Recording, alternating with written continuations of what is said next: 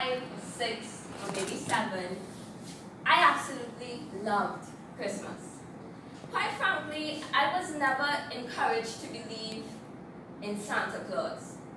Once I was old enough to understand, my father disabused me of the notion. He explained to me and my elder brother that he was the one who bought and brought all of our gifts. So whether we were naughty or nice, we could only receive what he could afford. I too disliked the idea of a rotund, bearded stranger sneaking into our house in the still of the night and tampering with our Christmas tree.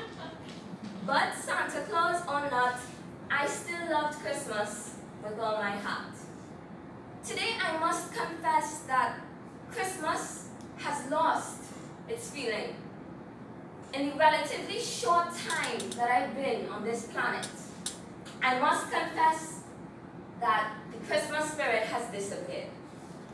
Good afternoon, Mr. Toastmaster, members of the executive, fellow Toastmasters, and specially invited guests. I was born into a computer world, kicking and screaming at the exact moment Google emerged. Then Facebook, YouTube, and Snapchat, and the rest. From what I read and heard, I get the feeling that Christmas was a lot more exciting when we didn't have everything we needed right at our fingertips. I too felt that warm glow and excitement flowing through my body from the start of December. But that excitement and that glow is almost completely gone. What do I blame? It might surprise you when I say technology and the drive for money. Let's examine it closely. I suggest that pre-Christmas planning and preparation in which we all participated is what made Christmas so exciting, especially for the children. The painting, the cleaning, and the polishing and dusting is what added to that build-up and anticipation of Christmas. Today's children aren't very much involved in such activities.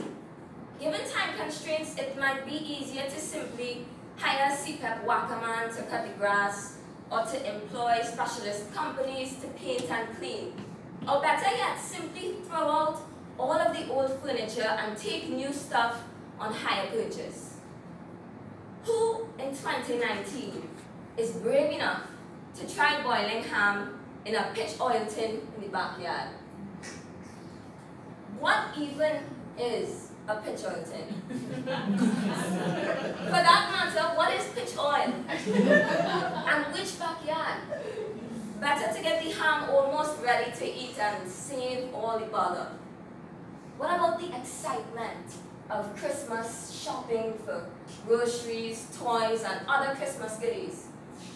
For me and other members of my generation, it's difficult to imagine trudging home all expectant and wide-eyed with bags filled with mysterious Christmas goodies.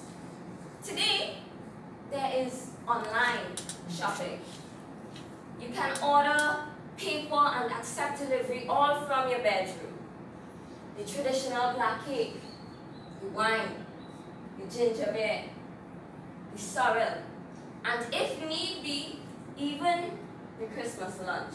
The whole family can travel to KFC and take advantage of the special offers they have on buckets of original and spicy with appropriate side orders. So there's no longer a need for elaborate planning of Christmas eats and drinks. And with it goes even more of the excitement of Christmas. Of course, there's still the joy of hearing seasonal Christmas music and joining in excitedly to play with friends on Christmas. Surely that adds to the Christmas spirit. Or does it? Christmas music on the radio begins as early as September.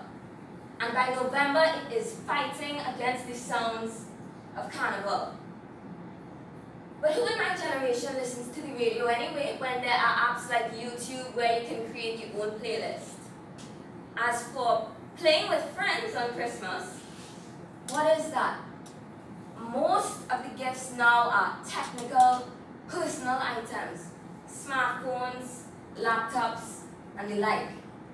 Going outside to play simply means children sitting in the driveway, each absorbed in his or her technological gadget, practically in their own virtual world. After a few minutes, they all end up bored anyway.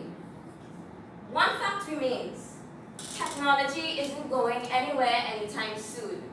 So the challenge is to use technology in a manner that fosters the Christmas spirit rather than destroys it. Thank you.